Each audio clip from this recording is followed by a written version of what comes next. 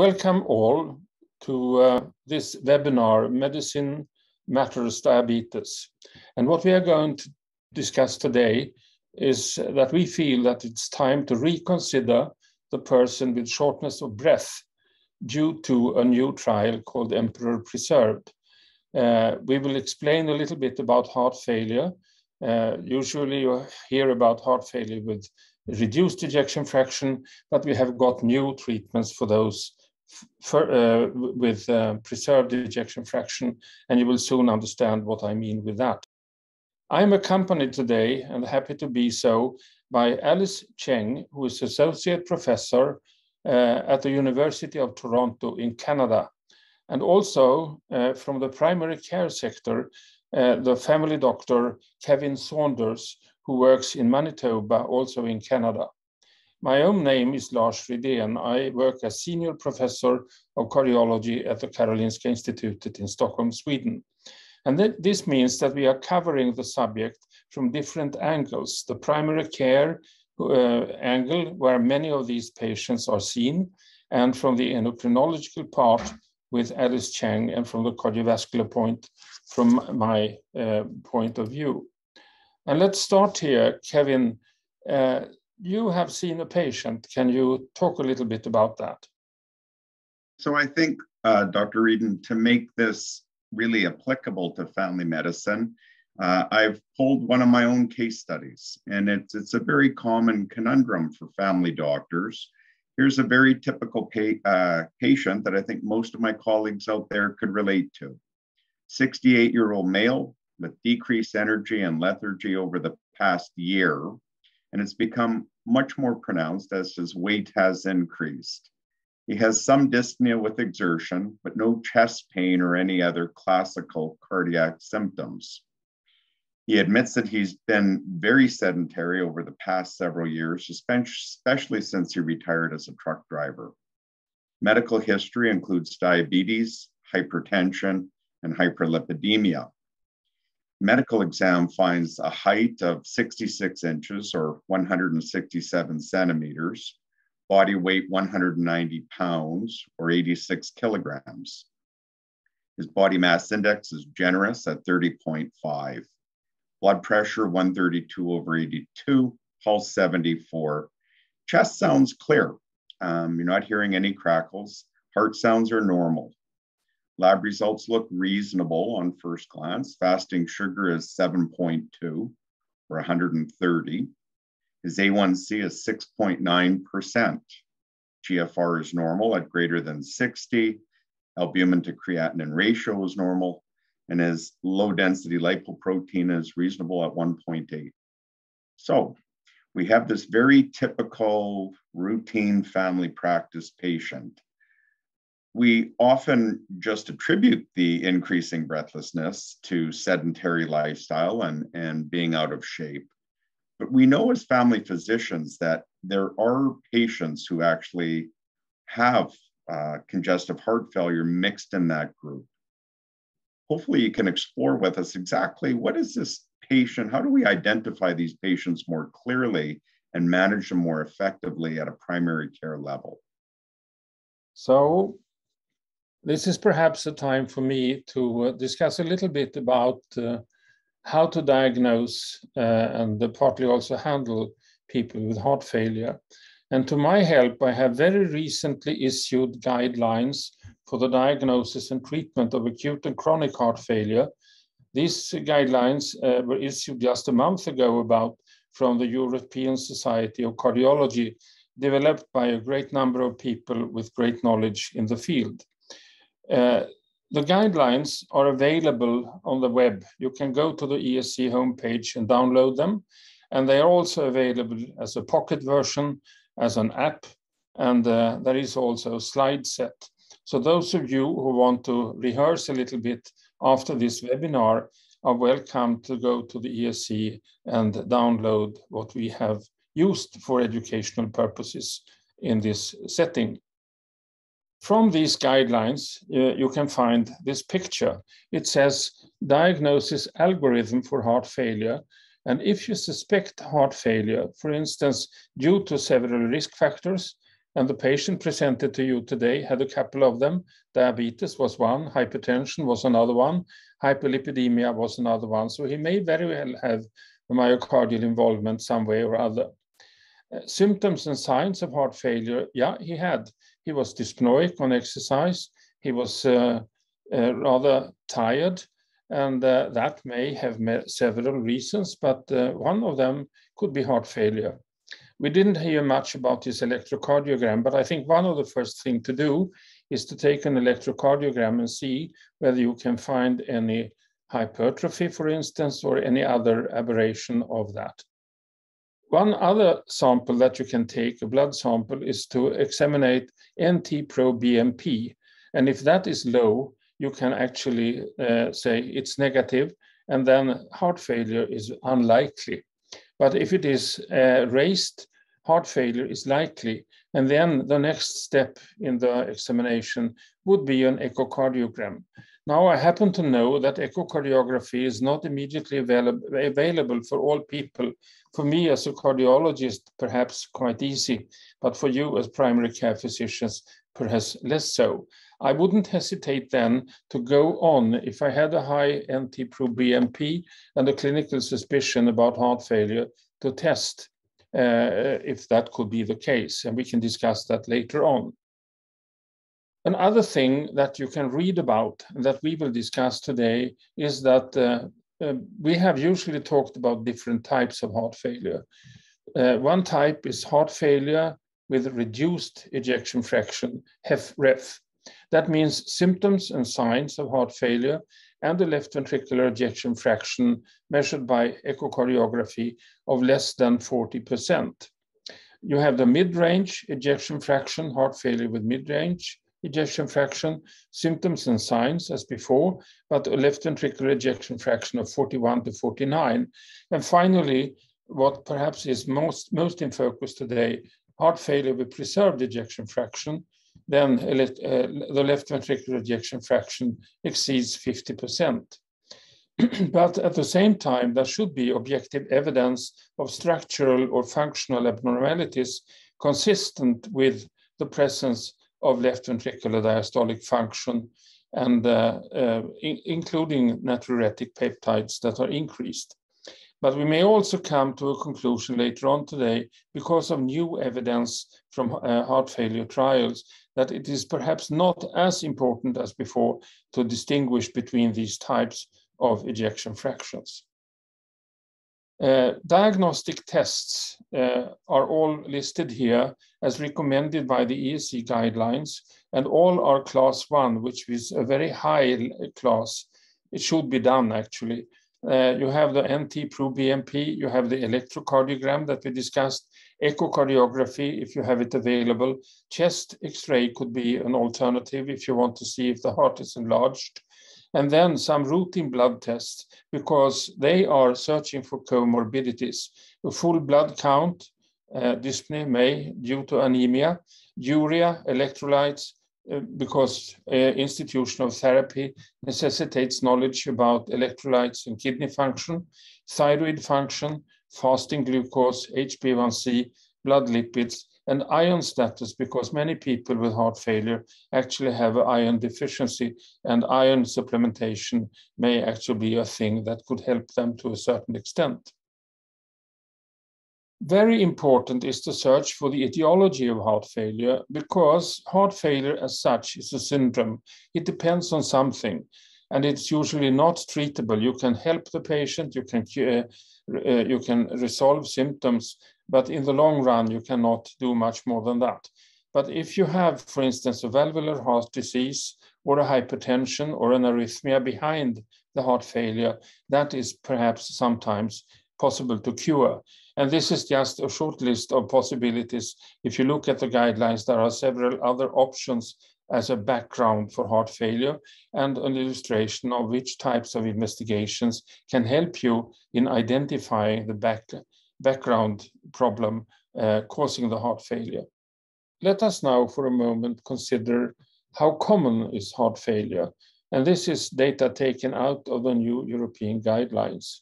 The incidence in Europe in people of all ages is 3 per 1,000 person years.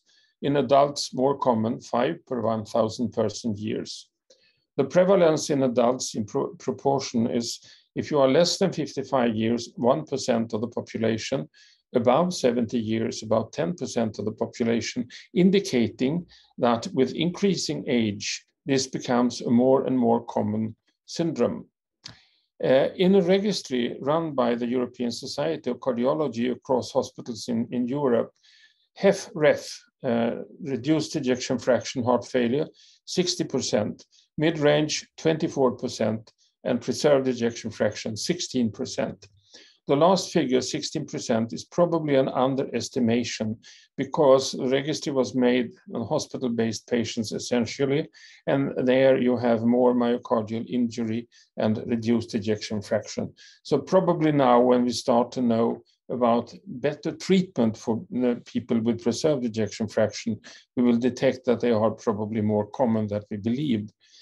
Finally, it is about the same proportion of females and males who have heart failure, about 50% each. These are dull numbers. You can translate them like this. Approximately 60 million or more patients worldwide have heart failure. A couple of years ago, heart failure was the underlying cause of almost 80,000 deaths in the United States. And approximately half of patients diagnosed with heart failure will die within 5 years. So it's a very serious thing to have. Heart failure is one of the leading causes of hospitalization and the number one cause in patients above the age of 65. And readmission rate after hospitalization for heart failure are as high as 30% within about 2 or 3 months. Approximately 30% of patients die of those hospitalized within 1 year. Hospitalization is moreover expensive, so there is really something to be gained by keeping people out of hospital and treat them in that respect. And a lot of money can be saved and used for good medical treatment, including pharmacology. The class 1 therapy, that is the best therapy for patients with heart failure with reduced ejection fraction, is a combination of drugs, ACE inhibitors or ARNI, beta blocker, mineral receptor antagonists, and then dapagliflozin and empagliflozin. Loop diuretics should only be used for symptomatic release if there is a fluid retention. And then we can skip the rest of this slide, but you can find this and more of the similar kind in the guidelines if you're interested. The traditional 4 pillars then for treatment of heart failure with reduced left ventricular ejection fraction are ARNIs that are superior to ACE inhibitors or ARBs if you don't have access to ARNIs or the patient cannot take it, mineral receptor antagonists and beta blockers. And the question is, what about patients with preserved ejection fraction, which is the focus of a large part of this particular webinar. Thank you, Dr. Rydén. So if I understand you, going back to my case, the 68-year-old diabetic male, prevalence of heart failure would be approaching 10%, certainly a significant number. And the recommended initial approach, understanding that at least here in Canada, it's taking me 6 to 12 months to get an echo, at least to start with a chest x-ray, a cardiogram, and a pro-BNP blood test to help start more accurately diagnosing this patient would be your starting recommendation. Absolutely. And I have 2 parts of answer to the question. First of all, I do not really think that 1 year or more to wait for an echocardiogram is appropriate nowadays. So one thing you have to do is to fight for better availability of echoes. And there are small and very easy to use echocardiograph machines. So why don't you teach yourself to use them? That's an option. But for the time being, and considering your year of waiting, I would actually go for the case history, then do electrocardiogram, and follow up with an NT-proBNP. If that was positive, I would actually believe that the patient has heart failure and start to treat, because the prognosis is bad, even for preserved ejection fraction and mid-range. And why should the patient wait for a potential life-saving therapy for a long time? And then you can always ask for the echocardiogram and see if you were okay with that later on. Lars, I wanted to comment on what you said about trying to perhaps do echoes on our own. And I, Kevin chuckled there, and I have to admit, I was chuckling a bit myself, thinking that will be the day when endocrinologists start doing echoes in the office. Although I think what you say is valid, but that would be yet a whole other piece of learning that we would all then have to do. I want to make a comment here. I institute glucose-lowering drugs without being an endocrinologist. I have an education in internal medicine. And to make a very simple echo, not the sophisticated that you need to decide about valve replacement and sophisticated issues, but to make a very simple investigation is not that difficult. And if you have many patients of a certain kind and you have an enormous waiting list, then it may perhaps be worthwhile thinking about competing with a specialist that cannot deliver. They will be more keen to deliver when you try to step into their backyard. That's good advice there. Thank you. Thank you, Lars. I love what you said about being able to have the clinical suspicion in our minds and then don't allow delays in investigations to stop people from getting therapies that could potentially be helpful. So earlier you had talked about the traditional pillars for management of HFrEF, and in what you showed for the updated ESC guidelines, there was also inclusion, I noticed, of the SGLT2 inhibitor. So let me just very quickly show people the evidence that allowed SGLT2 inhibitors to enter the HFrEF space, and then we'll focus on the newer data in the heart failure with preserved ejection fraction space. So there are two main trials of SGLT2 inhibitors in heart failure. There is DAPA-HF, which of course looked at dapagliflozin, 10 milligrams a day, in a population with heart failure with reduced ejection fraction, only 42% of whom had type 2 diabetes. And they were able to demonstrate in a short period of time significant reductions in heart outcomes, very relevant outcomes, not just in terms of patient morbidity, but also mortality, but also cost to the system, as Lars alluded to earlier, in terms of the costs associated with hospitalization. So these are the data for dapagliflozin.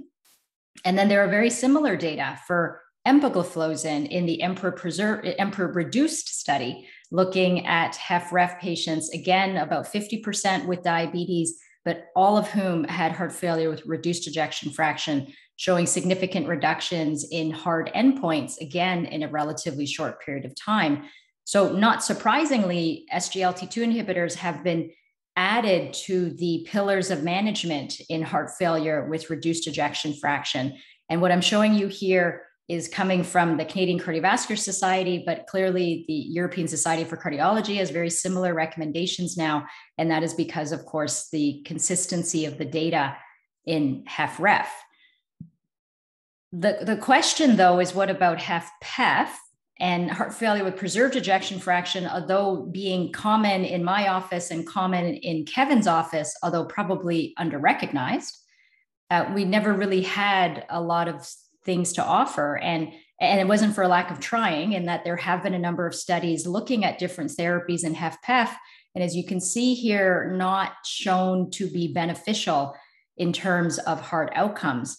But thankfully, that has all changed as of towards the end of August of 2021, when we saw the results of the Emperor Preserve study, which is the first time that any pharmacotherapy has been shown definitively to have outcome reduction in a HFpEF population.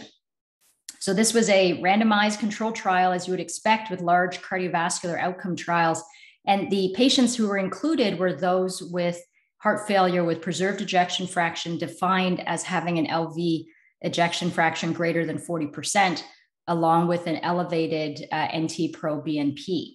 Now, what was not needed to get into the study was diabetes. So about 50% of the patients happened to also have diabetes, but about 50% did not. So this was definitely a heart failure study of HFpEF, and patients were randomized to receive empagliflozin 10 milligrams or placebo, and then followed forward looking for classic heart failure study type of endpoints. And I think what was very impressive was the 21% relative risk reduction in the hard primary endpoint of first adjudicated cardiovascular death or hospitalization for heart failure, which translated into a number needed to treat of only 31 over a median follow-up of only about 26 months. So it was not something that took years and years and years to show benefit, but actually was able to show benefit in a fairly short period of time.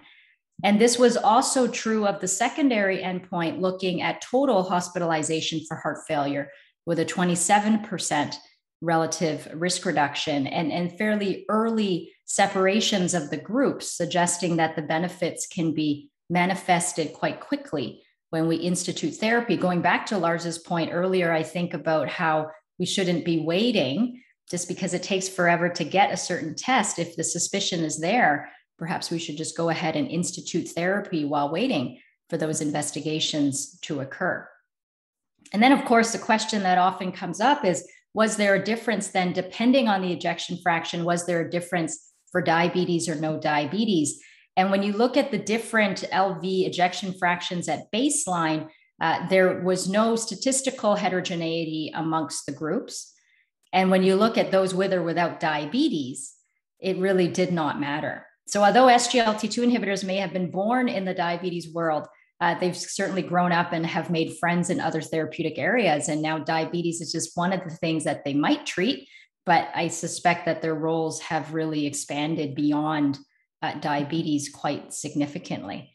And then the other interesting endpoint that was looked at in Emperor Preserved was the change in eGFR slope, because as I said, SGLT2 inhibitors have grown past diabetes.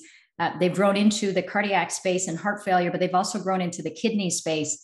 So one of the endpoints that was looked at was change in the slope of the eGFR, knowing that the natural history is for eGFR to slowly decline over time. But interestingly, those who were on empagliflozin had a slower decline over time, which ultimately then would be beneficial in terms of renal endpoints for this population. So I think it's exciting in that now there actually is a therapy shown to be beneficial for hard endpoints in this HFpEF population, a population where previously there was really nothing to offer for outcomes, only symptomatic type treatment, and that this benefit was really there in diabetes, but also outside of diabetes. So if we summarize Emperor Preserved, a significant reduction in the primary endpoint of adjudicated cardiovascular death or hospitalization for heart failure, significant reduction in the key secondary of total heart failure hospitalization, as well as the key secondary endpoint of eGFR slope decline. So impressive results and ones that we really should be applying to our patient population. We've had SGLT2 inhibitors for some time now, but I think there's still room for improvement, shall we say, in terms of utilization of this class of drugs, not just in diabetes, but also now in heart failure, as well as in the chronic kidney disease space.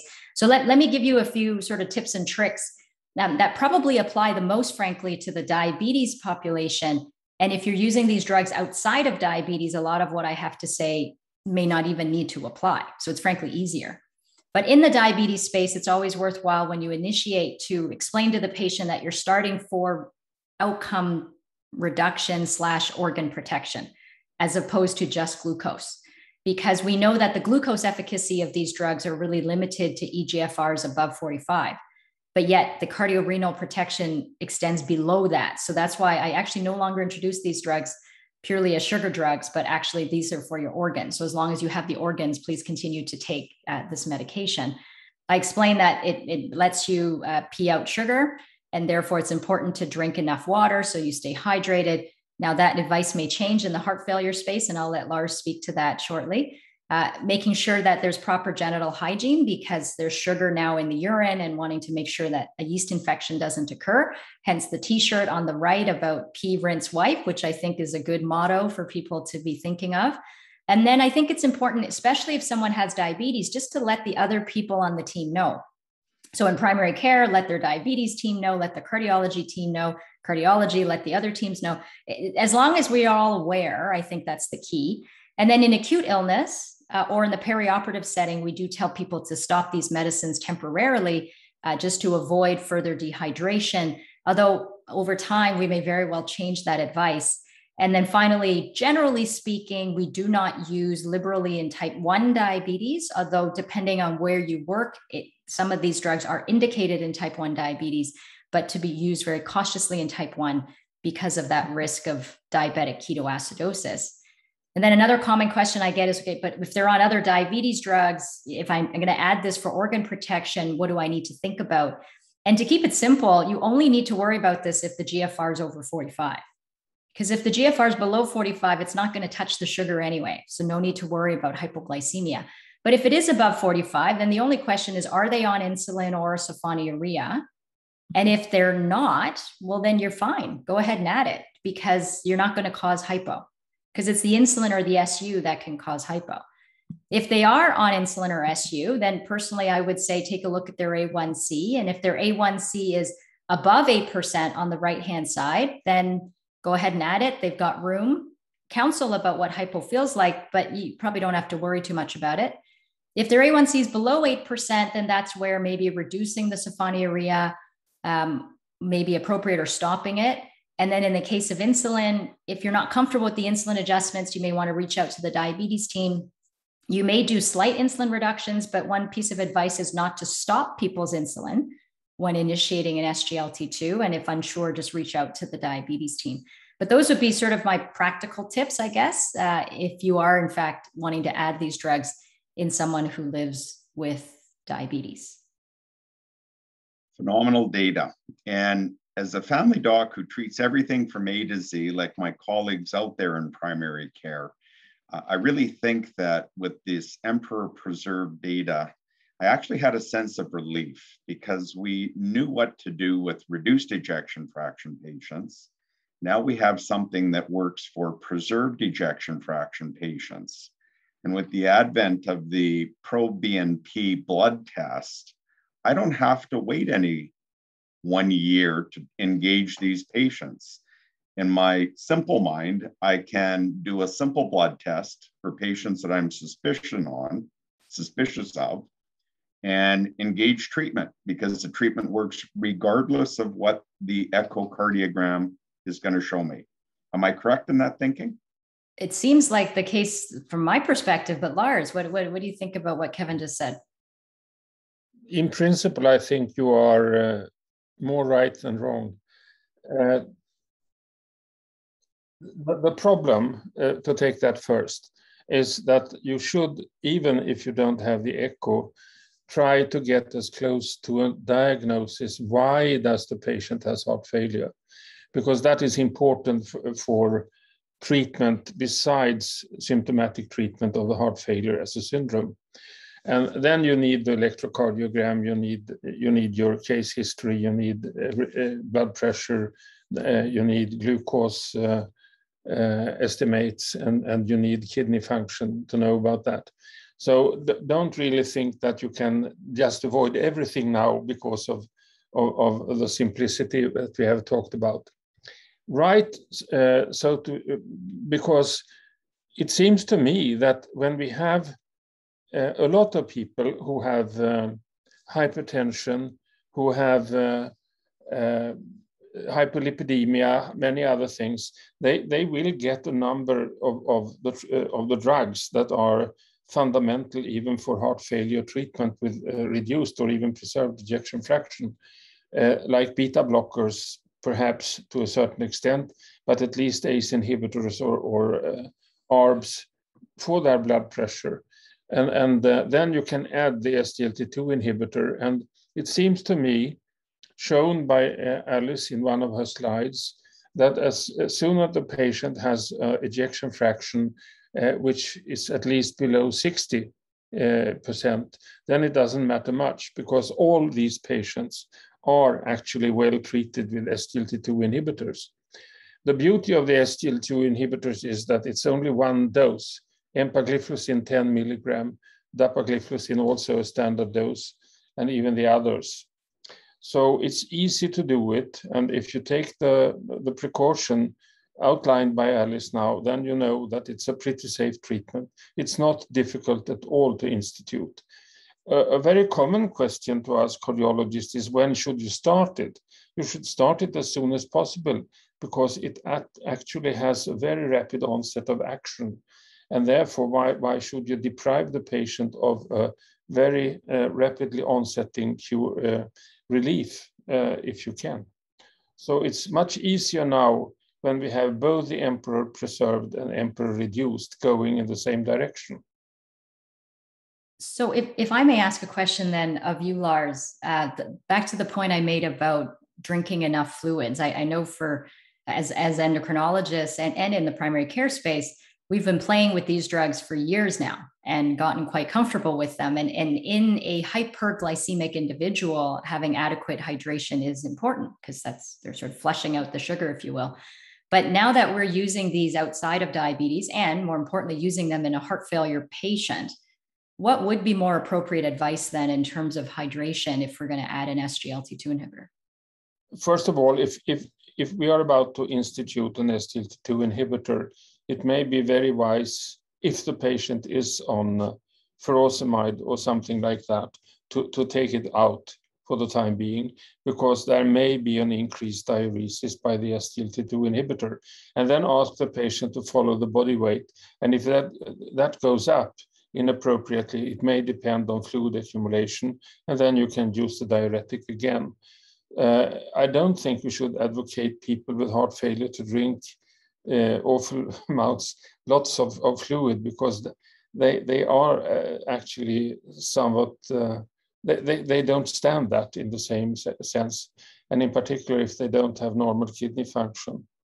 An interesting thing about the impact of SGLT2 inhibitors on people with heart failure, preserved ejection fraction, is that some people start to think that perhaps some of the heart failure with preserved ejection fraction is not primarily a heart problem, it's a kidney problem.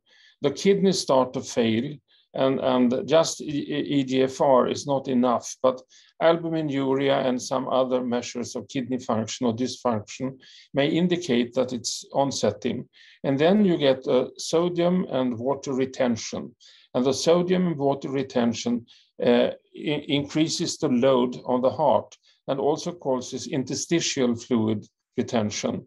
And normal diuretics does not really drain interstitial fluids as much as the SGLT2 inhibitors. And turning them to people with diabetes, I think that almost every patient, but correct me if I'm wrong, Alice, they do have a surplus of sodium and water on board. So it's natural that if you can get rid of that, they feel better. Yeah, I would agree with that. But I like that piece of advice about maybe in a heart failure patient, perhaps not emphasizing the increased fluid drinking. I think that's very valuable. Old times, when we didn't have efficient diuretics, then we restricted fluid intake. That was cruel treatment because these patients are usually rather thirsty. But it seems that SGLT2 inhibitions and the way it acts is easy to take for the patient without problem. The problem you emphasized are the most common, and perhaps a little bit of warning. You had it. If the patient is demanding insulin, and if you take that away, you may end up into a problem because insulin has many effects, not only glucose reducing.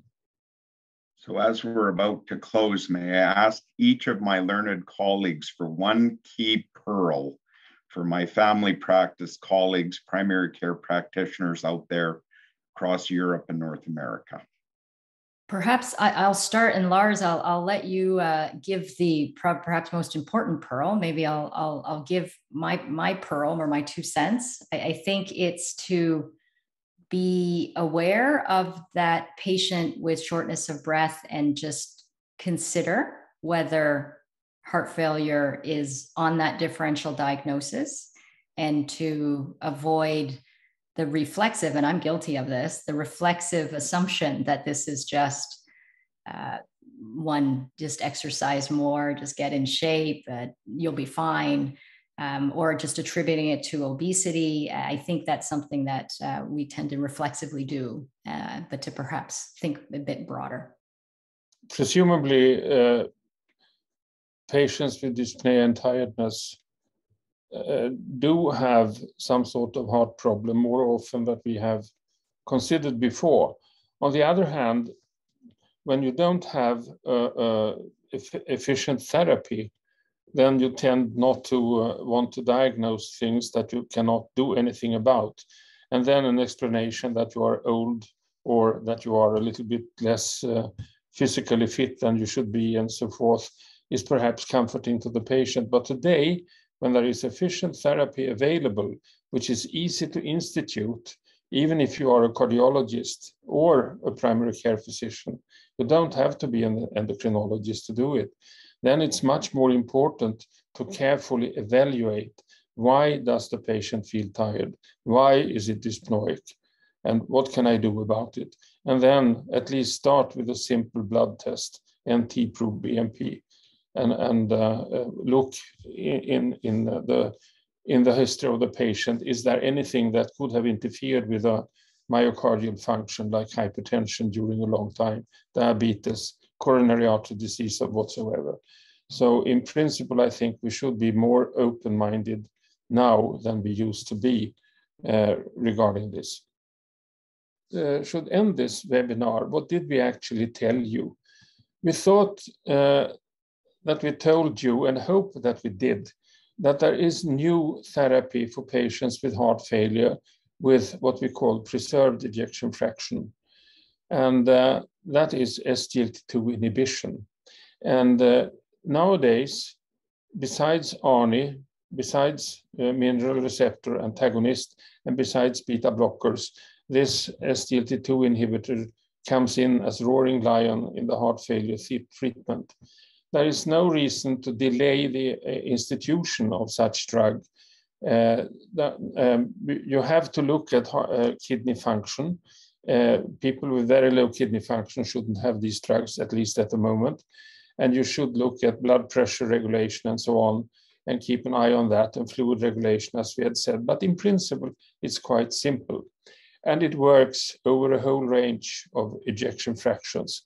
So this is a simple drawing about drugs, which you can use for HFrEF, but you can use about the same drugs for HFpEF nowadays. And the most efficient of them all in HFpEF, preserved ejection fraction, these are the SGLT2 inhibitors. But do not forget that people with heart failure have many other concomitant diseases and problems. And sometimes they need anticoagulants, sometimes they need antiarrhythmics, sometimes they need diuretics for symptomatic relief, sometimes they have a high heart rate. Ivabradine is, if they are in sinus rhythm, then an option, and so forth. So with a new drug, you have good new options, and don't forget the old ones. That is our message today. Good luck with the future with you and your patients with heart failure due to preserved ejection fraction. And hopefully we have helped you a little bit on this route. Thank you all for listening.